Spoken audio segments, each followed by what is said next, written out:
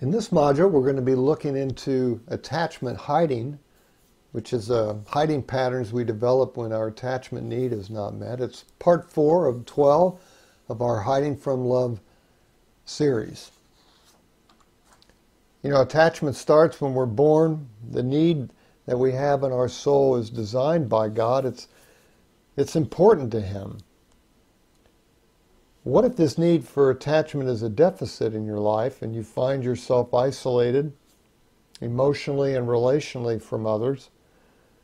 So what do we do when that need is not met? And sometimes it's not met from relational hurts that are not healed, or maybe you've never experienced it. So what do? Well, we hide. In order to compensate for the attachment need not being met, we develop hiding patterns, which are helpful to protect us from further hurts and damage, but it also can be harmful if left in place for a long time.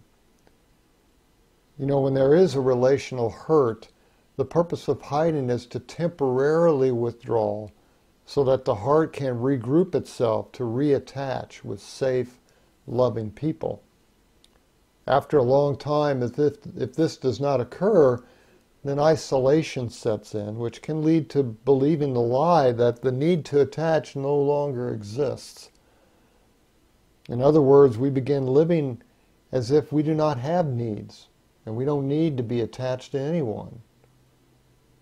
Let's look at 3 hiding patterns that may exist in attachment deficit people. First one is devaluation hiding pattern. In this hiding pattern, we don't believe that caring people exist, or we don't believe that we actually have a need to be cared for. It makes our loneliness seem less painful. George never experienced a serious failure in his life. Perfect picture of confidence. Whenever he felt the need for his wife to comfort him, he became frightened of the feelings and reacted by distancing himself from her, by becoming sarcastic and biting toward her, which hurt her. After many years, George's wife divorced him. He thought, she never cared in the first place, and I was never in love with her either. He still believed his can-do attitude would pull him through by looking on the bright side of his situation.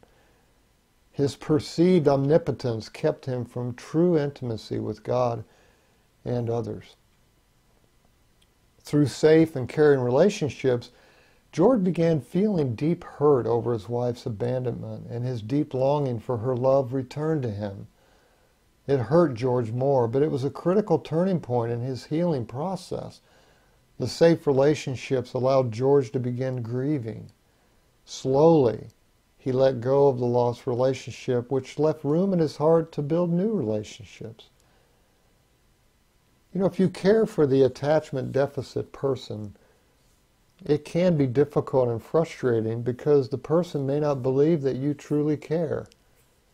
The devaluation has helped the attachment deficit person survive. Well, how valuable are you to God? Let's read in Luke 12, 6 and 7. Are not 5 sparrows sold for 2 pennies? Yet not one of them is forgotten by God. Indeed, the very hairs of your head are all numbered. Don't be afraid. You're worth more than many sparrows. You know, your value is not calculated based on money, talent, skills, or other people's appreciation of you. It's not your to-do list. It's not your appearance. It's not your successes or your failures. It's not your grades. It's not your social media image. God says you're fearfully and wonderfully made in Psalm 139, verse 14. He risked everything to connect with you. That means you are very valuable.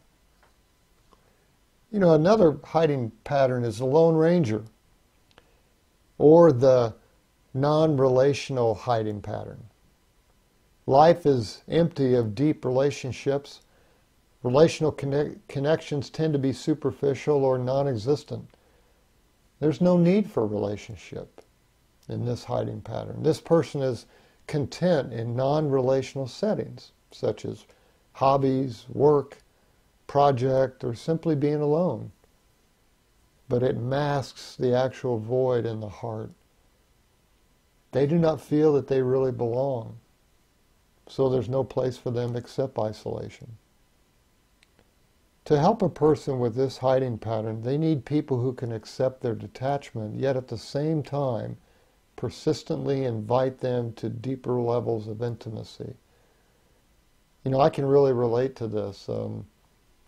Being an engineer, I tend to be task-oriented rather than relational, and I never experienced that close intimacy growing up. My dad was emotionally unavailable, supportive, but never said I love you, never hugged. My brothers were much older, so I didn't really connect with them. My mom had a lot of emotions, but she was very, very needy. So I never really had that growing up, so this need is a definite deficit within me. Now let's read about in 1 Corinthians 12. Now if the foot should say, because I'm not a hand, I do not belong to the body, it would not for that reason stop being part of the body. As it is, there are many parts but one body. The eye cannot say to the hand, I don't need you, and the head cannot say to the feet, I don't need you. On the contrary, those parts of the body that seem to be weaker are indispensable. But God has put the body together, giving greater honor to the parts that lacked it, so that there should be no division in the body, but that its parts should have equal concern for each other. If one part suffers, every part suffers with it. If one part is honored, every part rejoices with it. Now you are the body of Christ, and each one of you is a part of it. Even if we feel like we don't belong, that's a lie from Satan. We do belong in the body of Christ because God has put the body of Christ together, and all of us are an important part of it.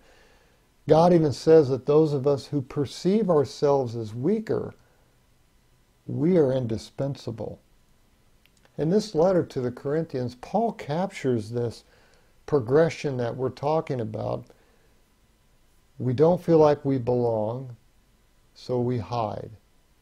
After a while, the hiding pattern allows our attachment muscle to become weak.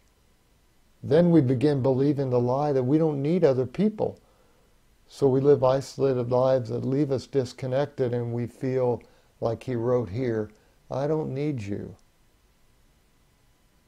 You know, this realization for me has prompted me to intentionally begin reaching out to build this type of attachment and relational, emotional bond that I desperately need, and not believe the lie anymore. Another hiding pattern is the rescuer hiding pattern. They take responsibility for the emotional need of others.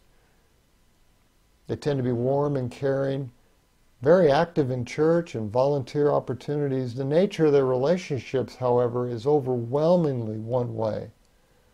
Difficult for them to receive love or comfort from others. They avoid their own needs because it's too terrifying, or they were taught growing up that having genuine needs was whiny or weak. By caring for others, they are, in a sense, nurturing parts of themselves in others. So is it okay to be needy? I mean, we all have needs. But depending on how you were raised and your life experiences, allowing yourself to express those needs can be difficult. Raphael had learned to overwhelm people with his aggressive can-do attitude. Since he was a highly resourceful person, it was easy for him to hide his loneliness and sadness behind his talent. As Raphael began getting help, the isolation he had felt at not being able to have needs started to disappear. He asked friends for feedback when they saw him retreating to his old patterns. As his attachments deepened, his reactionary behavior diminished greatly. Robin was raised to never complain about her pain. To have genuine needs was to be whiny. Over time, denying her own needs became hatred for having needs, which she then projected onto others. She believed that people should be more responsible for themselves. Robin was disturbed by her own extremely negative reactions to the poor and homeless in her city. Walking past a homeless person on the street, she would find herself thinking, "Get a job, why don't you?" Horrified, she would ask God to change her heart, but the hostile thoughts kept reoccurring. She needed to learn that having genuine needs is normal. Edward has an MBA, family, and a promising career. Growing up, he saw his parents being locked in a perpetually polite but simmering war with each other. It made Edward uncomfortable with silence in relationships. To ease the tension, he learned how to invent bright, interesting topics which made him popular at parties and church functions. His light, distracting manner helped prevent his parents' hostility from flaring into open combat. Talking became Edward's way of controlling closeness at a manageable level, but he developed a problem with cocaine. He would binge on cocaine rather than having a chronic use problem because his verbalization skills were not enough to deal with his losses and failures in life. Edward said, "Nobody on earth knows this part of me. I've spent 27 years keeping people just close enough. It's taken so much time and energy that I haven't had anything left over to try to be close." You know, when we hide, the time and energy that we need to spend in loving and being loved is diverted. Instead, it's channeled into maintaining our isolation. So do you have a hiding pattern? If you do, view them as a roadmap to your own developmental needs. The hiding is there to protect a legitimate God-designed part of our soul that needs to develop and mature. If the hiding pattern exists for a long period of time, then we can begin to believe the lie that this part of our soul does not exist, which results in our living as if that lie were true. Now let's read in Genesis 2, verses 8 to 10, as we close up this module. Then the man and his wife heard the sound of the Lord God as he was walking in the garden in the cool of the day, and they hid from the Lord God among the trees of the garden. But the Lord God called to the man, "Where are you?" He answered, "I heard you in the garden, and I was afraid because I was naked, so I hid." You know, Adam was hiding because he was afraid. Our fears are often the reason we don't want to take the risk of re-engaging and developing deep, loving attachments which would develop lasting emotional bonds. It's risky to re-engage and begin to intentionally develop these connections and attachments as God designed us to have. Is the risk worth it for you? God thinks so. He took the risk for Adam and for you, and so we should do the same.